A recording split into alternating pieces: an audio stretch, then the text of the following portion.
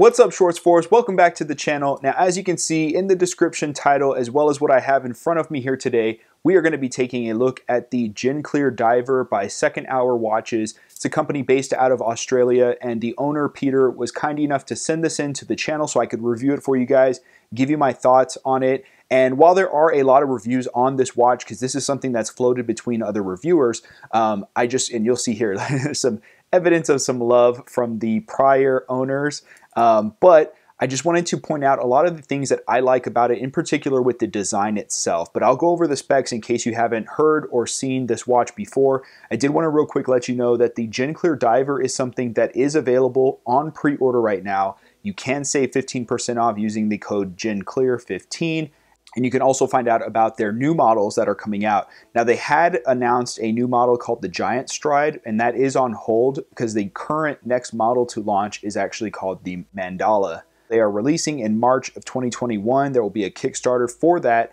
And so if you're interested in any updates, definitely go to their website, which will be linked in the description below, and sign up for their newsletter so you can get more details. Now, before we get into all the specs and the nitty-gritty of the GenClear Diver, real quick, in case if you're new to the channel, my name's Dave. May the Schwartz be with you. And hey, did you know it's a great day to wear a watch? Boom, today I have on the Mondaine. This is the Evo Alarm. We see with the Swiss Railway design, just classic and unique kind of look to it, very easy to read the time.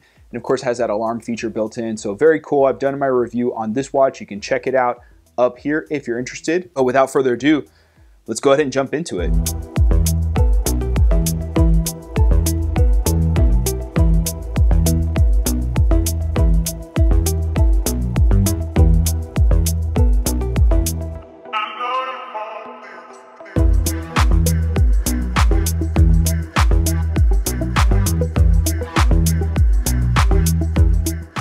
Now, if you pick one of these up new, they're about 580 bucks US dollars, and that is going to come with this travel case, which is pretty nice. Holds two watches, as you can see here. It also has the Second Hour branding, which is cool. Feels really nice as far as the quality. I would definitely love to have one of these, and if you don't already and you end up picking one of these watches up, that's just win-win. And then I believe it's going to come with one leather strap as well as the stainless steel bracelet. These leather straps actually feel really nice. The quality on them, nice and thick.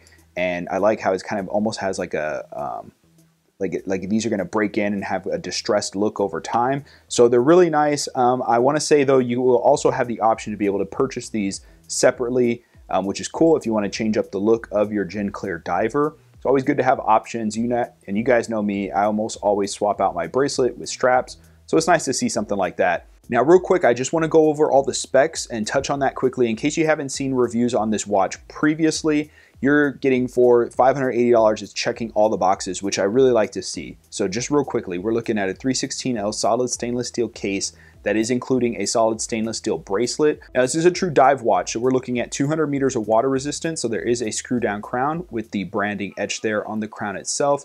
And then we have a screw down case back, and that has the GenClear branding as well as that little sea turtle, which is pretty cool to see that engraved in the back of the steel case, and has all the indications there as well. Now you'll notice we have solid end links on the watch, and the links are all solid and held in with screws as well. So really nice to see the dive watch with that milled out clasp, safety latch, and then we have 6 micro adjustments in the clasp itself. So you can definitely fit this to your wrist very well.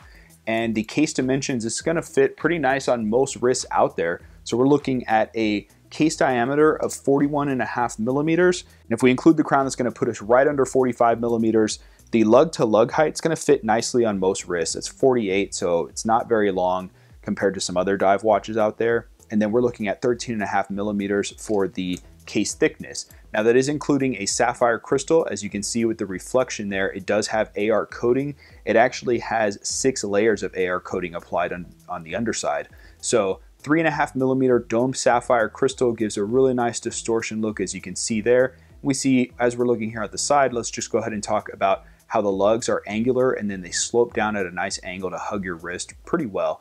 Now the final production version is going to be a little bit different. I want to say it's high polished there on the edges, if I'm not mistaken. And then we see with the bezel, 120 click unidirectional. Now this particular watch, which has floated between different reviewers, has very little back play. From what I've seen with the rest of this watch, I would expect there to be probably no back play on the production versions, but for this one that I have, there is just a tad bit of back play, not a big deal. So we see the coin edge bezel, and very easy to actuate. This bezel feels really nice, great tactile feel. And when you pick yours up, if you decide to order one, you'll have the option between either a ceramic or brushed stainless steel bezel. So you get some options there. But there is BGW9 Super Luminova that is applied not only in the bezel itself, but on the minute, hour, second hand, and then of course all of the indices as well. So this thing lights up really nice. I'll give you a lume shot while I talk a little bit more. Now this watch is powered with a Swiss Sellita SW200 movement. That's beating at 28,800 vibrations per hour. I'll show you the accuracy on this particular watch that I have.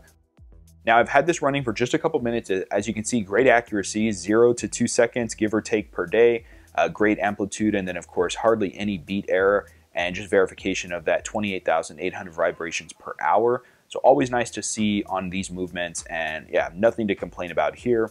Well done, second hour. This watch is really impressive with all the specs. I don't have any complaints against it. In fact, I really like it. The price is the only thing, but with that savings of 15% off, that definitely helps alleviate some of that, I guess, hesitation there. One of the cool things too is all of the color options that you're gonna get with this watch. So you can really kind of tailor fit this and design one that you really like. You'll have options between a matte finish or sunray and enamel finish. So you get some choices on the dial color and finishing. And then of course you also will choose between that bezel, like I mentioned, either stainless steel or ceramic or brushed stainless steel. So you kind of get some options there as well. Now let's get into the design features of this watch, because this is where this watch really caught my eye. And I didn't notice it at first, but check it out. One of my favorite things is obviously the second hour logo that they have there on the counterbalance of the second hand. Looks really cool. And in direct light, especially in sunlight, it casts a perfect shadow of that, and it's just really cool to see when it's moving against that kind of enamel dial or that Arctic white dial. So that really caught my eye, and I had to do a picture and post on my Instagram because that's how cool it was when I noticed it. And I kind of consider this like a peppermint dial, so that Arctic white with the white indices, and then of course the off-white from the Luminova in the bezel itself, just kind of reminds me of like a wintertime, I don't know, like peppermint kind of feel with the like candy cane with the white and red. Just really cool, but of course you could wear this thing year round. Very nice looking watch. I like the simplicity of the layout. So with those simple pencil shaped hands, and then that needle with the pip on the second hand and that red accenting just looks really good. I like that all the branding there at 12 o'clock is applied, so you can see where it's raised on the dial itself. Really nice. And then even the wording down below for the model, automatic, and then the water resistance is also applied and raised up there. And I like, instead of having these kind of pyramid shaped wedges at 12, 3, 6, and 9, they split it into thirds. So you only have it at 12, 4, and 8. And then of course we just have these simple round pips at all the other hour markers. And I like that you can see the Luminova applied, but there's an even spacing of that stainless steel coming through on all of them. So definitely raised up and applied to the dial itself. Easy to see. I knew you would think white on white would be a little hard, but because there's enough stainless steel showing, it's actually very easy to read this watch. So I like that a lot. And then we see brushed Rayhot along the edge there. And then that chapter ring has just the minute tick markers, just very simple. And then in increments of 5, we have our minute or second markers as well. One of my favorite things about this watch, aside from the design of it being different from everything else that I've seen or owned, I also like how comfortable this bracelet is. So I'm not sure these like almost kind of H-shaped links that they have. It almost looks like a little I or an H shape. The way that they are shaped, it actually makes the watch very comfortable when it's sitting on the wrist. I really, like I said, this watch hits all the boxes. Swiss movement, you know, accurate, has all of the design features and elements that you would want in a nice high quality watch. I really have no complaints, but I want to hear what you guys think of this. What colors would you order on your Gin Clear Diver? I'd love to hear your thoughts on it. As always, I look forward to interacting with you guys in the comments. So thanks for checking out my review on the second hour Gin Clear Diver. Peter, to you and your team, also thanks for lending this into the channel to check it out. Really enjoyed my time with it. If you haven't joined the Schwartz Force yet, go ahead and hit that subscribe button. Be part of the team. We'd love to have you. And as always, I will look forward to seeing you guys at the next one. Until next time, may the Schwartz be with you. Take care.